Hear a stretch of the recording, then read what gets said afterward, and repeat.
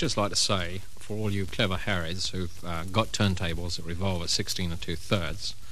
I know that you'll be obviously going to play what you've just heard, Mr. Sellers singing that Lady Be Good, back at that half speed from 33,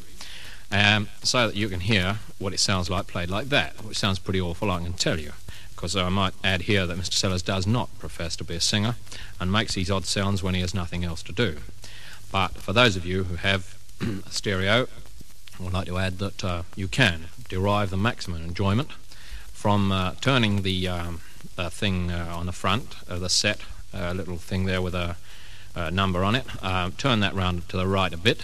and then the two things in the corner where the sound comes from, if you keep them away from each other, so you get the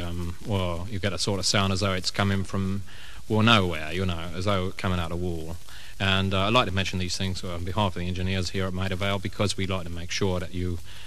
technically minded, derive the fullest possible enjoyment from your